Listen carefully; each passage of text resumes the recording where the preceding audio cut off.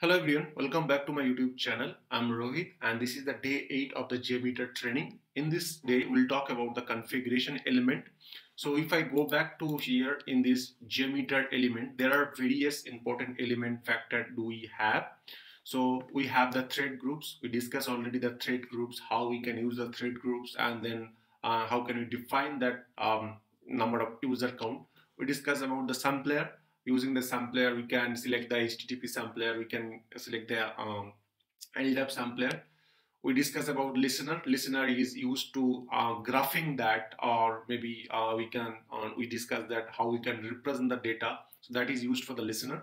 We discuss about the assertions. So how the assertions can be help us to identify that this request got success on basis of response, on basis of the header, these things. Now today we'll talk about the configuration element. So let's start with that configuration element. So if you see that the definition, the configuration element can be used to set up default and variables for later used by sampler. So basically configuration element is used to create the variables, and that variable can be used in our sampler later. Note, these elements are processed at the start of the scope in which they are found, before any sampler in the scope, same scope. So basically what they are meant to be. So in this scope, if you see that we have a sampler called HTTP request. So if we add any configuration item, so under this scope or under this HTTP request, before this HTTP request executed, the configuration element will be executed. So let's understand how the configuration element is useful. So let's understand that. Let's say that here we are calling this this path, right? So let's say that in this thread group we are calling multiple sampler. We are calling two sampler. So we can just go to here and add our configuration element. Under this configuration element, there are many configuration element are there. So let's say that we have a CSV dataset configuration, we have HTTP header manager, HTTP cookies manager. So any of this sampler, any of this configuration item can be added. So today we'll first talk about that user defined variable. So what is the user defined variable?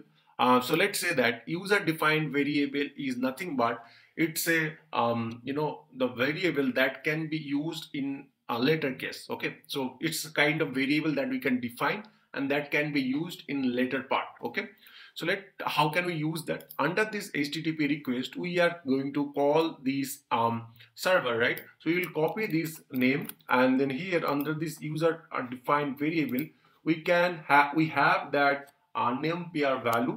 We can define that called host, and then here we can define this value.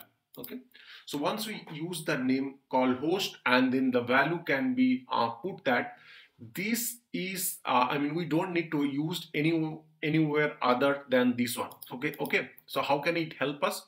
So we can go to here, and then instead of this one we can just remove that, and then dollar curly braces we can define that host, this variable.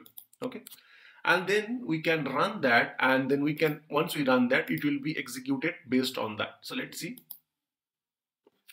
So I just run that, and then there are 3 requests success and 2 requests 3 requests fail and 2 requests success because of this time taking. Some of the time it takes some more time. So what I'll do, I'll just change that to 2000 and clear this value and then run again. So now if you see that all the requests got success, and then if you see the request, and then under the request you can see actually JSON placeholder here, it is working as per our request.